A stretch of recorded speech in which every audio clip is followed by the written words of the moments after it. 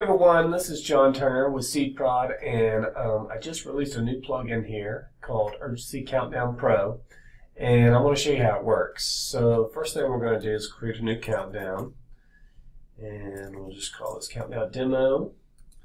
And so the way it works is you just simply set up your countdown here. It's paused while you build it. So you select your time zone. We'll select the end date here. And you can hide the countdown when it expires. You can also show a message when it expires. And you actually have two countdown settings. So one is to count down to a date and time, and the other one is to count down to a visitor.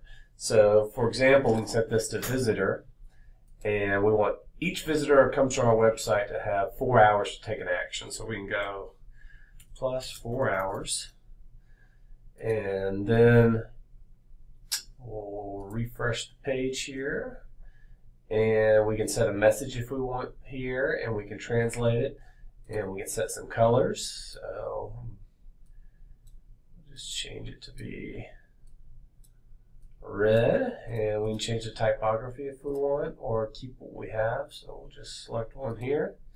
All right, and we can change the size if we want as well. Okay.